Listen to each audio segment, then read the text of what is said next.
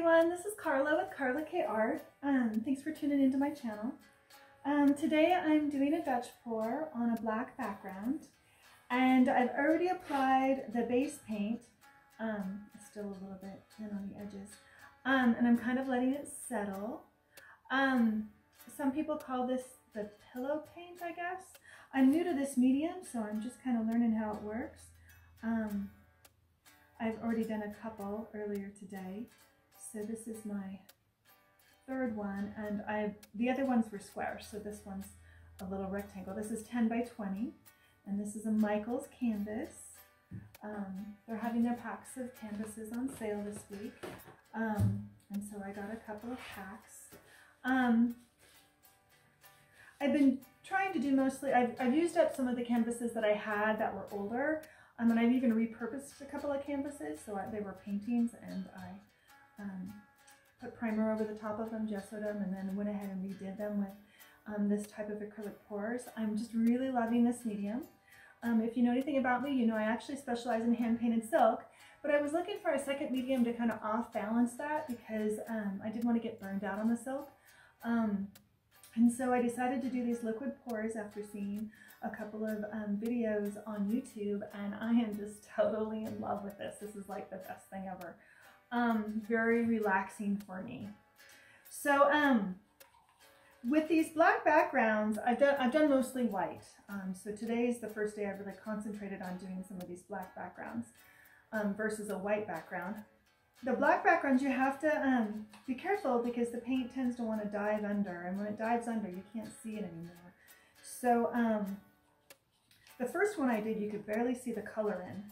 So the ones that I'm doing today, I am being a little more bold with my color, and certainly not blowing, because you use a hairdryer in this process, and I'm not blowing as long so that I don't give the black a chance to mingle with the colors, because I want the colors to sit on the surface. So I'm using, my go-to paint is Liquitex. No, I'm not sponsored by Liquitex. That's just what I've used since I was in college. The professor used it, so he had us buy it, and now that's what I use all the time. But I also have some Artist Loft that has some glitter in it, or it's shiny. The Artist Loft has some, the colors are pretty impressive. They're already liquidy, which makes them nice for this medium because they blend really easily with the leveling agent that you add to dilute your dyes, depending on what type of paint conditioner, paint leveling agent you use. So they don't lump up very often. They stay well blended. And then for the glitter, for the true glitter, the true marble on these black pieces, I think, is this gold glitter that I'm using, this gold metallic paint. And this is by Lumiere, which is by Jacquard. It's actually intended to be painted on fabric. In fact, they used to have a really cool piece of a painted feather necklace. If any of you have art backgrounds, you might have remembered seeing that. It was in a couple of fashion magazines for a while too. It was just beautiful, this big painted feather piece. And I've actually added some of the leveler just to the inside of this because I really like this gold and I've almost used it up. But I have a bunch of other metallic Lumiere colors that I should use up before I buy more. And this is Lumiere, L-U-M-I-E-R-E, and again it's by Jacquard. Jacquard is also Rupert Gibbon and Spider, if you're looking for the company name. Okay, so I've got these on here.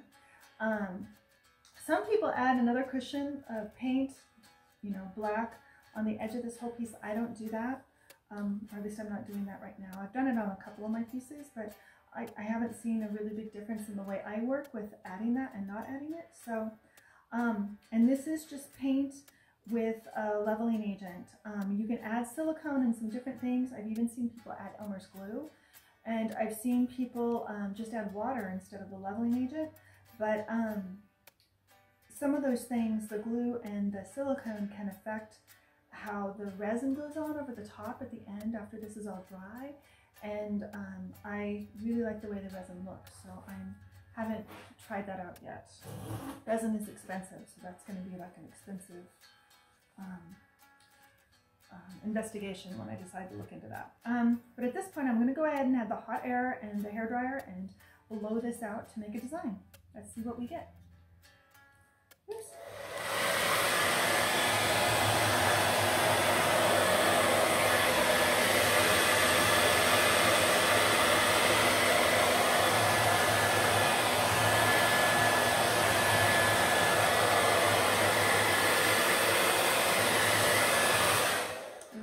Like the way that happened.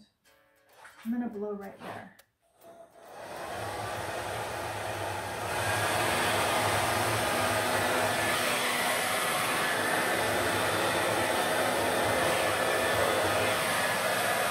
It doesn't want to get bigger than that.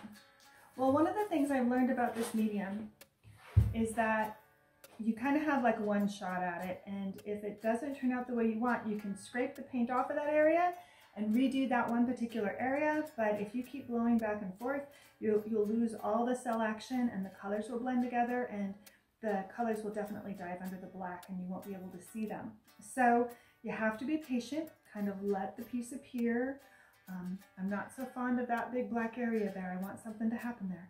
But the cell action, the circles and whatnot I'm getting out here are just lovely. It almost looks like the tail fin of a mermaid or something.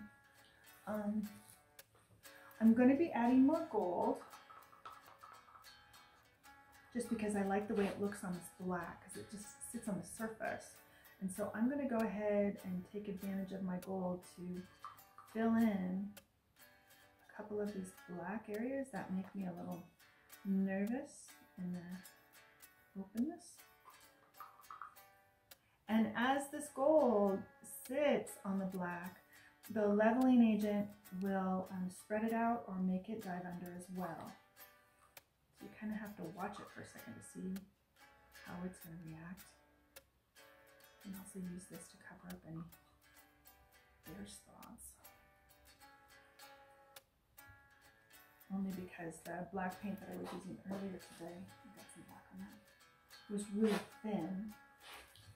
And some of it still remains in the bottle. So I'm just going to let this kind of settle and see what happens with it. Gosh, it's pretty. Oh, we're getting all that cell action on its own, so I didn't have to worry about it.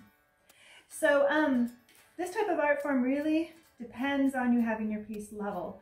And when I initially started it, people had said it had to be level. So I had it level where I was working, which was great, except that when I was done painting it, I moved it to another place to dry.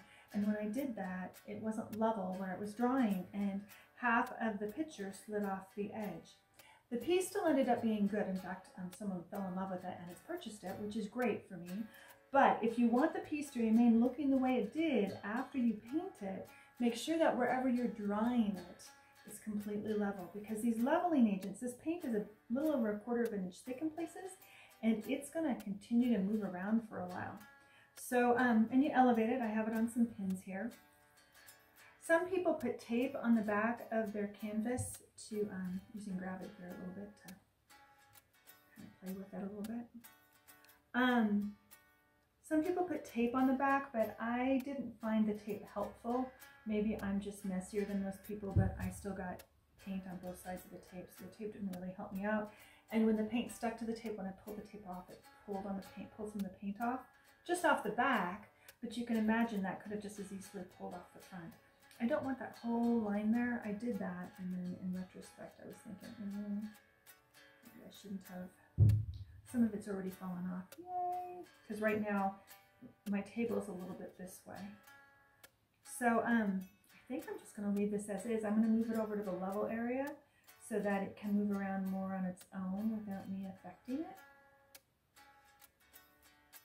And we'll see what we get. Gosh, it looks like an undersea creature. I love all those pictures, all those undersea TV shows and the Facebook and the Instagram pictures I get. Paul Nicken is one of the artists that I just so love. I follow his work. It's just so beautiful. But this piece is gorgeous. If you like this video, press the thumbs up button. If you want to get notified whenever I put out a new video, press subscribe. It's free to subscribe. It just allows you to get notifications. And if you want to learn more about me and my business, press the down arrow. There's links to my website. and things like that. And if you're interested in purchasing, just text me, email me, karlakart@gmail.com, or text me. I'm on Facebook. I have a Facebook page, Karla K Art, KarlaKayart. Thanks for watching. Bye for now. I did these 4 today, practicing on the back background, trying to get the paints to show up more. Oh, these are so lovely. I really like the way these came out. Just beautiful.